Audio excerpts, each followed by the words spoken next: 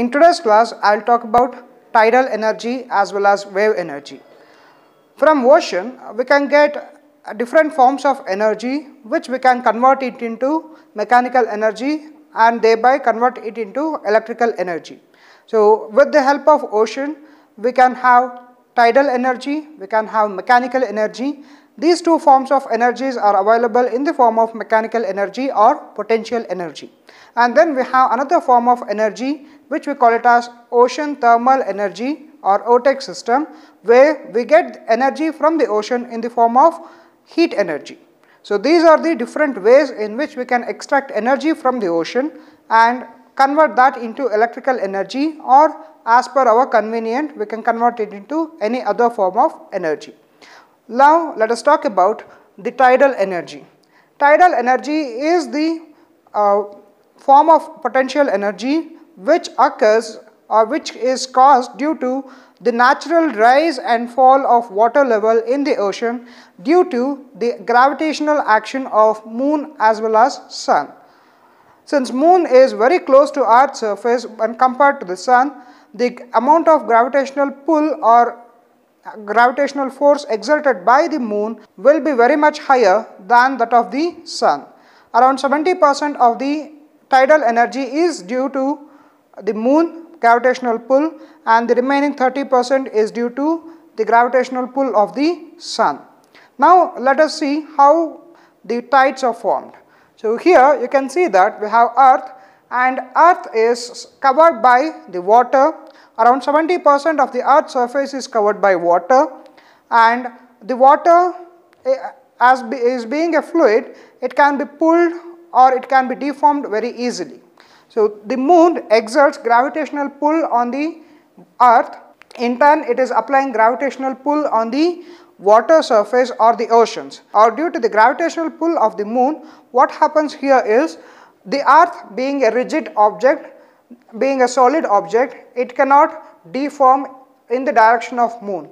But since the water is fluid, it can be easily deformed, and that creates a pull towards the moon. In the same way, on the opposite direction also a kind of pull will be created, and because of that the water level near as well as on the far end of the Earth, which is close to moon, the water level gradually increases. And as the moon rotates and as the Earth rotates, it gradually reduces. So, this occurs over a duration of 12.5 hours or 12 hours 25 minutes to be precise. And this occurs cyclically over the day.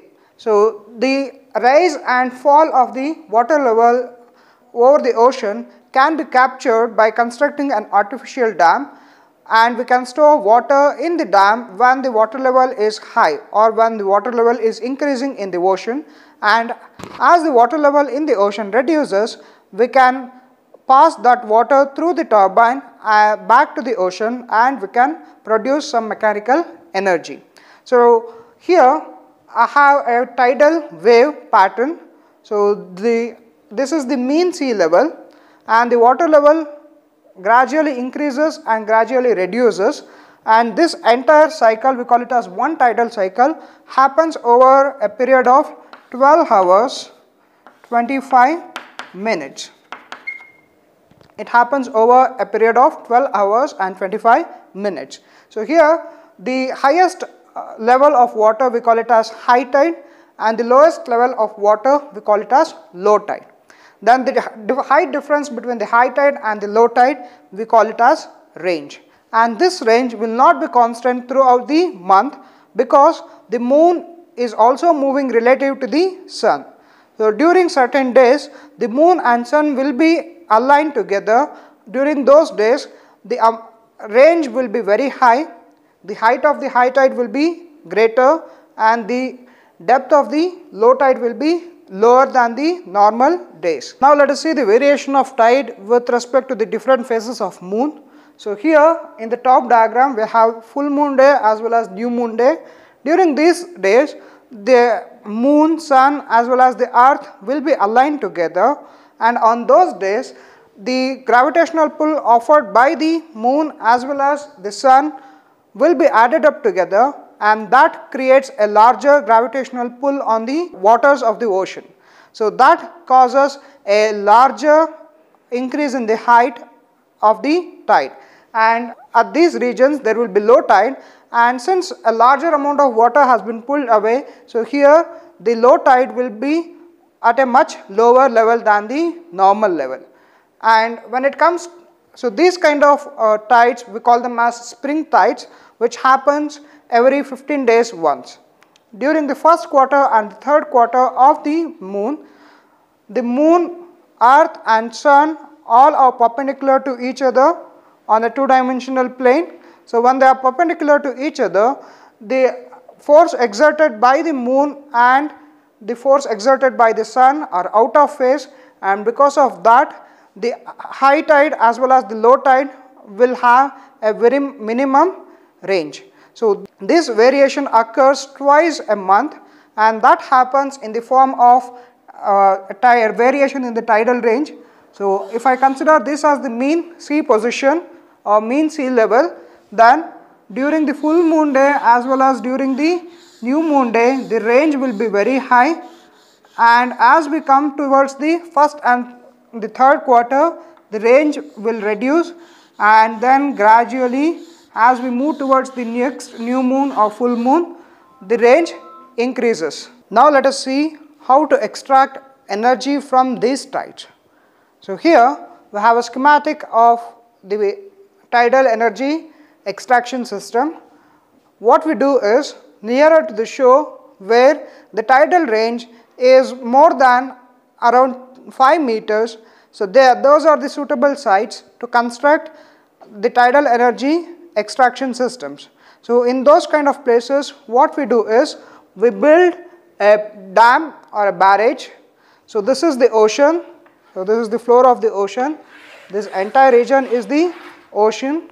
So across the ocean, at a suitable place where we have a very narrow opening, we create a dam or a barrage.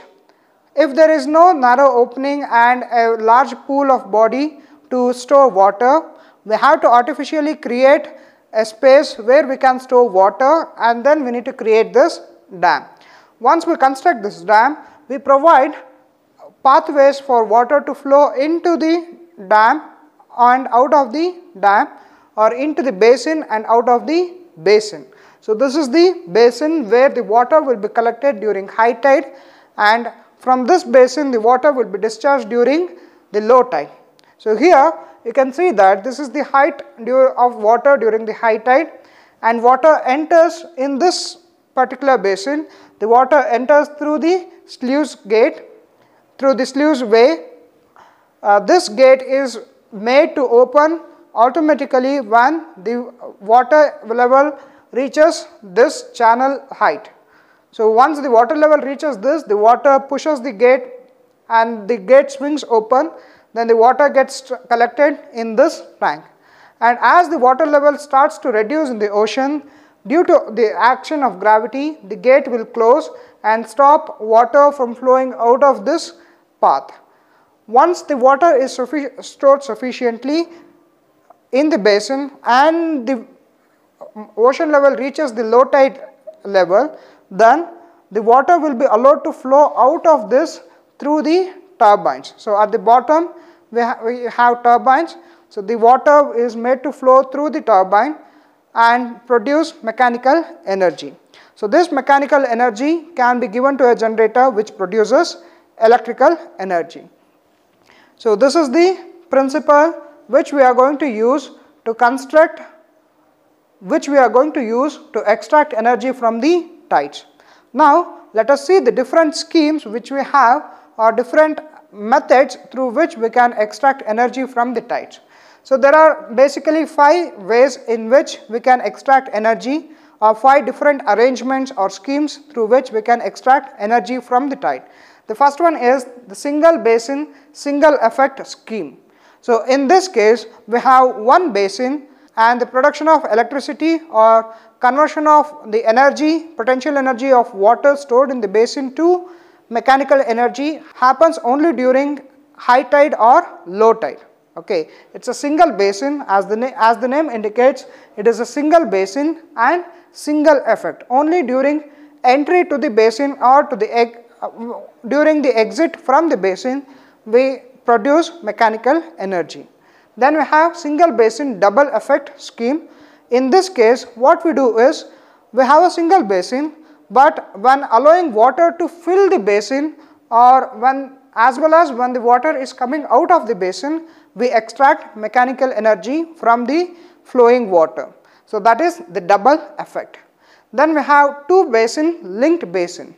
So if you have a sufficiently high tidal range, and if the place or the region permits us to have two different basins at two different levels, then we go for two basin linked basin scheme, and this is more advantageous than the single basin schemes, because the electricity can be continuously generated with the help of two basin system, but with the help of single basin system, the electricity production is intermittent.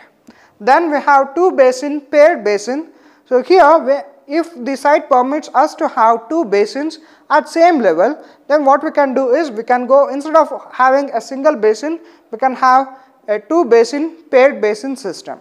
And then we have tidal flow or tidal current scheme, where we don't have to have a basin if there is a narrow channel through which the tidal wave is moving, or the tide has to move. Then we can install a turbine and we can produce tidal energy, we can produce mechanical energy with the help of that, which we call it as tidal flow or tidal current scheme.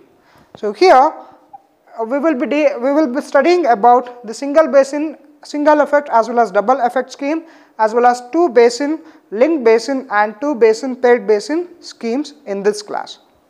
Now here we have the schematic of a single basin single effect scheme. So here I will explain in detail when the power generation is taking place and when the system is idle or no power generation is taking place in detail. The same principle will be applicable for other schemes. So for the other schemes, we will just study the schematic, we will not go in depth into the power production cycle. So here we have the ocean, and we have a favorable site where we have a narrow stretch, and then we have a basin, or we have a portion of the ocean which is separated by the main ocean by a narrow strip of water. So in these kind of cases, what we can do is, we can construct a dam or a barrage like this. So here this line represents the dam. So we have constructed a dam, and then here we have the sluice way through which the water enters and leaves the basin, and then we have the power plant. The power plant is nothing but the place where you are going to place the turbine and generator set. So in a power plant, the turbine generator set will be installed. Through that, the water will flow and produce electrical energy. So here, if you see this diagram, this is the variation of the tidal level. Okay, and we have shown what is happening when the gate is opening and when the gate is closed in this, or when the generation is taking place in this diagram. So here, when the water is being admitted into the basin, we call that time duration as charging, and when the water is flowing out of the basin, we call it as discharging. In this scheme, what we are doing is, we are producing energy during the low tide. So this kind of cycle we call it as ebb cycle, and we can produce the same energy during the flooding of the basin, that we call it as flood cycle. Okay, in the single basin single effect, either we will have ebb cycle or we will have flood cycle. But in the case of single basin double effect scheme, we have combination of ebb as well as flood cycle. So the power production duration will be increased in the double basin double effect scheme. So here you can see that since this is ebb cycle, the power generation takes place when the ocean level is low or during the low tide. So during high tide, we fill the basin, so that's why we have shown the filling here, and then once the basin is filled, we close the sluice gate. So this gate will be closed, and we need to wait for certain amount of time because the water level has to reduce in the ocean, so that there is a considerable height difference between the basin and the ocean. At least we need to have 2 to 3 meters of height difference to extract mechanical energy efficiently from the low head turbines which we use in the tidal energy systems. So we have to wait for certain duration of time. Once there is a favorable height difference between the water level in the basin and in the ocean, then what we can do is we can open the gates for the turbine. So here there will be a gate, we have to open that gate and we allow water to flow out of the basin through the turbine. So as the water flows out of the basin through the turbine, we can produce electrical energy. And you can see here that after reaching the lowest point, again the generation is continuing till a certain height is reached. So if the low tide is somewhere here, you can see that is the low tide level, and we can continue generation till the water level reaches the turbine level. Once that is reached, then we will close the gates of the turbine and we need to wait for certain amount of time. The water has to increase from here till the sluice. So till that there will be no flow of water from the basin or to the basin.